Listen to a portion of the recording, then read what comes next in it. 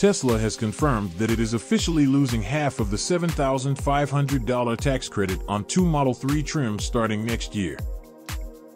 Buyers of all Model 3 vehicles, depending on their own eligibility based on income, have had access to a $7,500 federal tax credit since the reform of the Electric Vehicle Incentive Program that was implemented in 2023.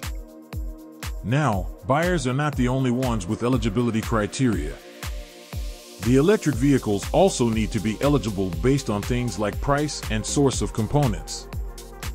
The component criteria, and especially the battery material criteria, are changing every year and becoming stricter to include more batteries and materials built in North America. With the sticker criteria starting next year, Tesla has warned that it expects to lose part of the tax credit on some Model 3 models. Today, in an overnight update to its online design studio, Tesla has confirmed that Model 3 rear-wheel drive and Model 3 long range will see their tax credit reduced to $3,750. Customers who take delivery of a qualified new Tesla and meet all federal requirements are eligible for a tax credit up to $7,500.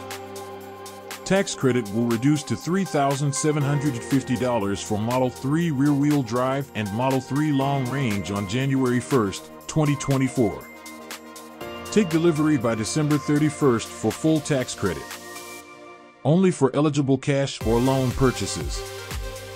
Tesla doesn't elaborate on why it will lose the credits on those models, but it is believed to have to do with the origin of some battery components. The change also comes with the tax credit becoming available as a point-of-sale incentive, meaning that it can be directly applied at the purchase of a vehicle rather than returned as a tax credit. The Environmental Protection Agency, EPA, has released its official Tesla Cybertruck filings, revealing additional details about the Tesla Cybertruck. The information in the documents is not earth-shattering by any measure, but some details are worth noting. For starters, the Certification Summary Information Report, filed on November 21, 2023, just 10 days before the buoyant delivery event, mentions the total voltage of battery packs at 816 volts. Battery energy capacity at 150 amp-hours, we believe, and battery-specific energy at 170 watt-hours per kilogram, we believe. That leaves us with 122.4 kilowatt-hours of energy capacity, in line with the unofficial value of 123 kilowatt-hours in some reports. Surprisingly, Tesla does not release the battery capacity of its EVs. The initial application for the certificate for conformity was filed by Tesla on November 11, 2023, and that document confirms the presence of a heat pump. Well, that's not entirely surprising because most new Teslas get the heat pump, and we also saw some spy shots early this year, shared by members of the Cybertruck Owners Club, that exposed the cooling systems behind the frunk. For those who don't know, Tesla's ingenious heat pump design is its solution to minimize heat losses and maximize range and efficiency. In principle, heat pumps reuse the heat generated by the battery and drive units to warm the cabin, save energy, and improve the range on long drives. They're crucial in the winter when range losses tend to be higher. Here's what the document says about the heat pump. The heater unit, incorporating a variable speed electric fan, is located in the front of the chassis tub with ducting directing the blown air to defrost.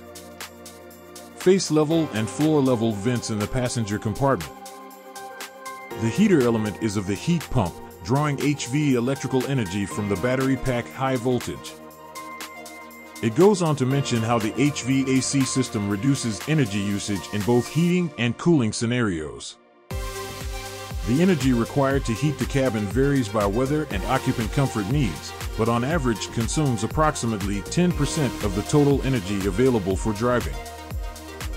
However, even in moderately cold weather, 0 degrees Celsius, consumption can increase to 25% or more. A heat pump consumes a small amount of electrical energy to thermodynamically upgrade low temperature, less useful thermal energy to higher temperature, more useful thermal energy, making it suitable for occupant comfort. That is, for a given electrical power input, a heat pump will return 1 to 5 times in useful heating power. An electrical cabin heater provides 1:1 in heating power and therefore is far less efficient.